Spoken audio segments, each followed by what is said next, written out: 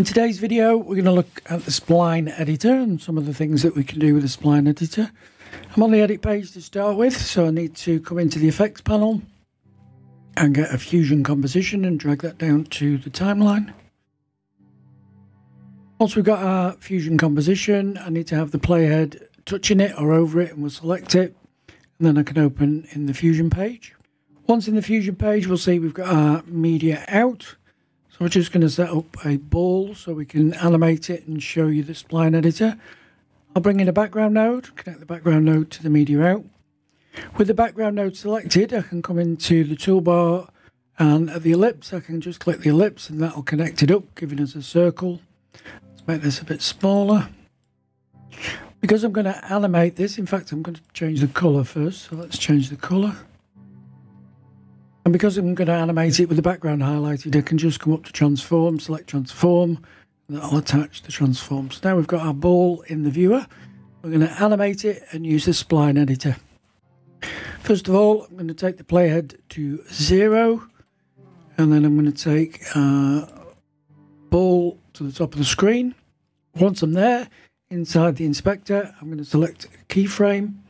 This also activates auto keyframing, so now when I move the playhead and the position of the ball, it will set another keyframe. I'm going to come to about 75 with the playhead and move the ball down here, and it's automatically set a keyframe. If we play this animation, then this is linear. The ball stays at the same speed from top to bottom. And this is where we could use the Spline Editor to make some nice smooth curves. Now this is different than the anim curves. Anim curves do this automatically for you. You can see anim curves inside the Spline Editor, but you can't change them. We're going to start and have a look at the Spline Editor window. So we just come up to Spline and it opens the editor down at the bottom. To make some more room, we can close the inspector, or we can make the inspector half the height. So then we get some more room down here. At the left, we can click and drag to change the width of the Spline Editor, or we can also select the Spline Editor and press F4, that gives us the full width, and we can lift this up a little bit. Now in the Spline Editor over on the left, we've got our nodes, our controls, and our curve. So if I select the transform, we can see that we've got the transform is the node, center is the controls, and displace is the type of curve that we've got, which just goes from 0 to 1, and it's incorporating both the X and Y, and we'll show you how to split that shortly. We can change the colour of our path here, so we can change colour, and we can select a different colour for our path if we want to identify them. Looking inside the actual graph area, then this is a keyframe, and down here is another keyframe. You'll notice it's got the lock icon, and this is because it's a displacement. We can move these in time, so we can move them left and right, but we can't move them up or down because it's a displacement, and that's why you would split them into an X and Y path. When you select a keyframe, it activates its handle, and then you can use the handle to put in a nice curve. When we look at our animation, it'll slow down as it gets near the end. It's a more natural animation, so you do get lots of control with the curve here. A little tip is if you hold down the Alt key, then it will lock it horizontally. So now I can just go out horizontally and set my curve. Also come down here and we can set a curve here. We've got different acceleration here, and we can just tidy up the animation. In the top right of our Spline Editor, we've got the zoom vertical, and we've also got the zoom horizontal. Holding down the control and using your scroll wheel will also zoom in and zoom out. We can come on to the time ruler and we can click our mouse and drag, and we can come here on the position, and again we can click our mouse and drag. So we've got control here of the spline. It's really simple. Next to our zoom controls, we've got zoom to fit. We select this, it will bring our keyframes to the maximum size where we can still see them. And this is useful if you've selected a group of keyframes and you want to work on those specific keyframes. The next one I find really useful, we can select this and then draw a rectangle around a group of keyframes or a keyframe, and it will zoom into that area, giving you some fine detail. Next to this, we've got our 3-button menu, which has got loads of really useful controls in, particularly if you've got a busy node tree with lots of keyframes. In here, you can select one node and just see what keyframes are in that node. We can switch the view on and off. The create and edit filters is very powerful, so we can just look at certain, for example, if we had size as a keyframe on lots of different nodes, we can just look at all the size keyframes, so we can set filters. The collapse controls, if you look at the left, when I select that, we'll collapse them, and expand will expand them, so that helps with organization. And we've got some other controls in there. At the bottom, we've got our shortcuts, and I'm just going to come to this one, which is select all, and that will activate some of the others here. We can use the shortcut for smoothing, so that will smooth out our keyframes. We've also make it linear, which is where we started. Invert, because we've only got a displacement path, we won't have invert. If we had X and Y, then we could invert them. Step in and step out. These are really useful if you want a continuous keyframe and then a sudden change. This is really useful for the follower node in the text plus. We then have reverse. Of course, if we just press this, then our animation will now be in reverse.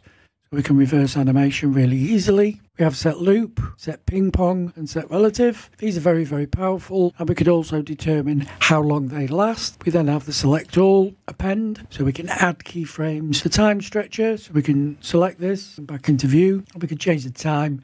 This is very similar to the keyframes editor, where you can change the time, but you can also do it on here. We've then got the shape box. We're going to look at that shortly. And we've got the show key markers. By selecting this, it's going to put a little marker in our timeline so we can identify where the keyframe pairs are. I'm going to show you how to split these.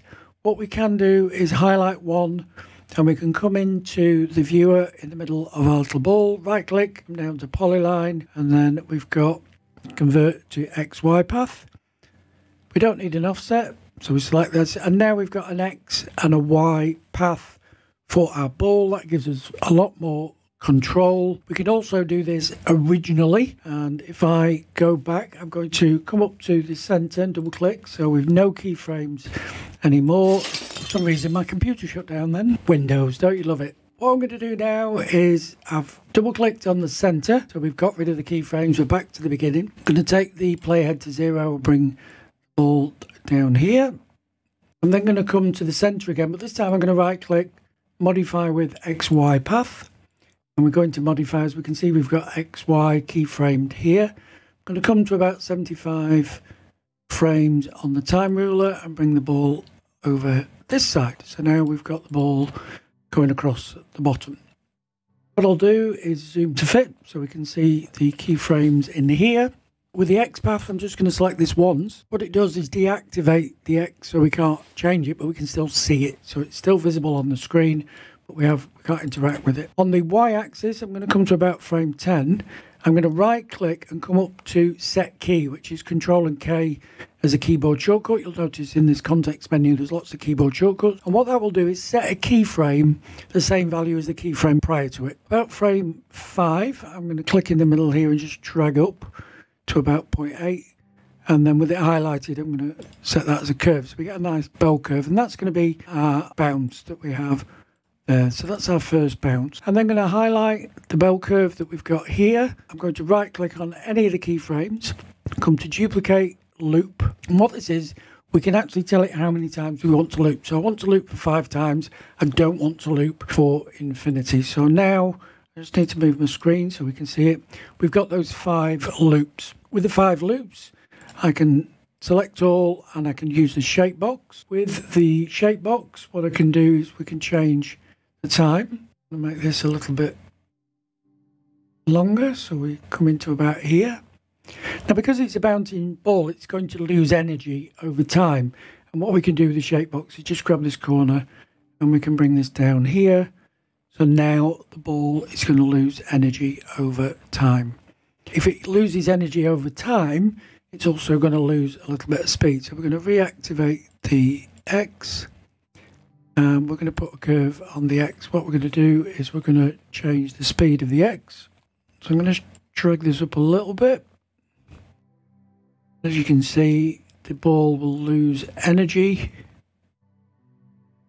And now I'm going to select this. We have a bouncing ball that loses energy as well as height. And this is the power of the spline editor. This is actually a great example if you're doing karaoke. You can do a bouncing ball with karaoke with this. Super powerful, and it's worth spending a little bit of time playing in. So that is today's video, the spline editor. Enjoy the rest of your week, and I'll see you next Sunday.